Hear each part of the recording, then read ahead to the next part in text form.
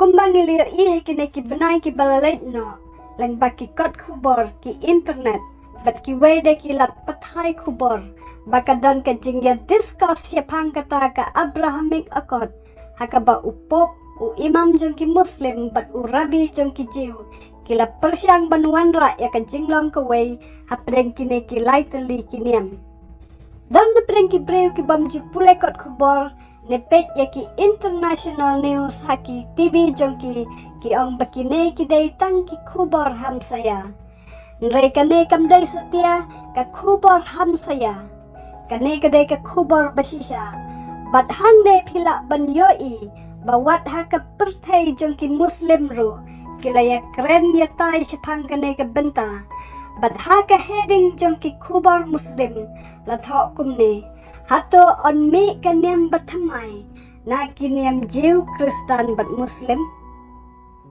Menta pila ban snap ya ka ay ka ba u Dr. Shabir u scholar jong ki Muslim udan ban ong halor kane.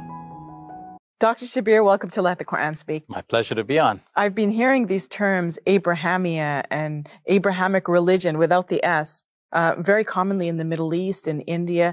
And Dr. Shabir, it seems like that term arose after the UAE made ties with Israel. It normalized ties with Israel. And that sort of relationship or that sort of normalization was called the Abrahamic Accord.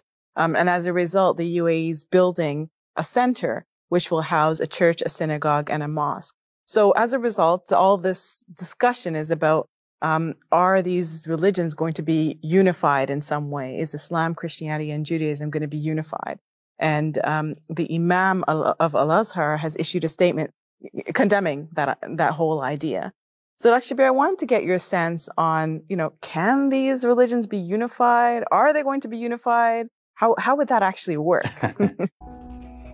Kani ka jing persiang bat ya penteli kini kilai teli kiniam kalami hadin bakari jongka UAE bat kari Israel kiladan ka jing ya teklok. Bat ya kani ka jing ya teklok jongki latip kum ka Abrahamic Accord. Kajing kali ka bami na kaliang ki Muslim menta kalong. Hato on la na emban penya teli yakine kiniam.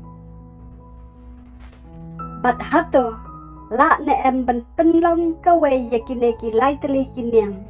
Kata kaniam Muslim, kaniam Jew, bat kaniam Kristan. Kajubab na Dr. Shabir, way na kinong hikay theology, bat scholar jong kaniam Muslim, kalong baki Paidbah kila ngiah yakin Nongialam Niam baro, kamtam yakin Nongialam Niam, kibalong kim mensim, kibalong jendong ki jingmut jing perkat jong ki, bat ki riu Paidbah, lek se kila ban perkat, bangila bandon ka jingya day jingmut no, namar bangi ngaj hawai ublay, ngidai ki briu ki babha.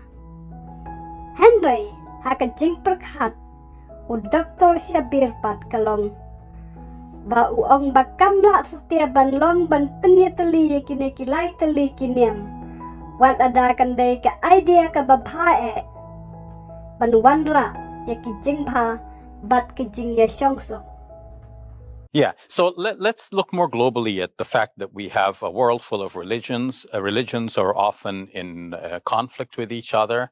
Or rather, we should say that people of religions are in conflict with each other, sometimes over mosque and synagogue and church. And, was this a Hindu temple at first, Mm-hmm. or was it a mosque in the first place? Was it a church, or should it be a mosque, and so on? Even so within religions, there's all this, yes. Infighting. So seeing all of this, the masses out there are just fed up with religious leaders who are so dogmatic and exclusivist, and people on the ground are thinking, wait a minute, we all believe in God, we're all good people. Why can't we just get along? And, if it means let's have one global religion for all people, wouldn't that be a nice thing? The difficulty with that, however, is that, while we agree with all of these sentiments that let's all get along and so on, to have a global religion today that will be as inspiring to people as the world's religions are to their individual followers, would be very hard to come by in practice. Because you see, if we think about the religion of Islam as an example, this goes back to the preaching of our Prophet Muhammad, peace be upon him. And Muslims today might be asked, well, why do you even follow this religion? And the Muslim will say, well, you know what? Because that's the man, the Prophet Muhammad, peace be upon him, didn't make it up himself. He got it as a revelation from the Almighty God. If he made it up himself, yeah, why should we follow him? But the same question will come back to us today if we decide to make up a religion today, no matter how we gather the components, whether they are components from existing religions or we make up new ones.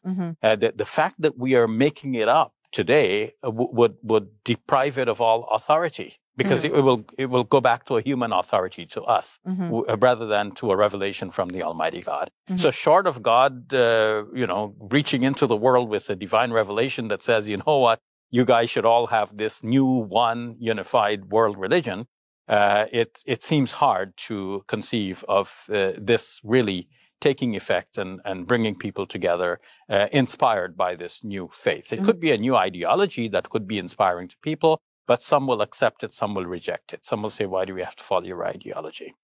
Okay. Well, we know that all the Judaism, Christianity, and Islam, well, according to Muslims, they have the same God, right? So it would seem that there is a sort of fit there, Yes. if you wanted to. Paralog ni makisngi ki bala pendap kloy ya ki jingtho. La ka long lang ba ki dak ki sien ki ba ka bor jang ka mariang ki la pen isya chat. Kum ki jing khnyu jumai ba kha kha. Ki jing slay ki jing plo hi ki klau, ki jing bthai jong ki bol ke no bat ki wede. But what hakarukum sensial kadaru, ki dak ki sien ki ras dang ban pau, lang ba ki jing pen bor ban ai vaksin, ban pen iya ki certificate bala dep le ya ka vaksin. Kine baro ki day tang ki jing sedang, jong ki dak ba ka bakut kalajan.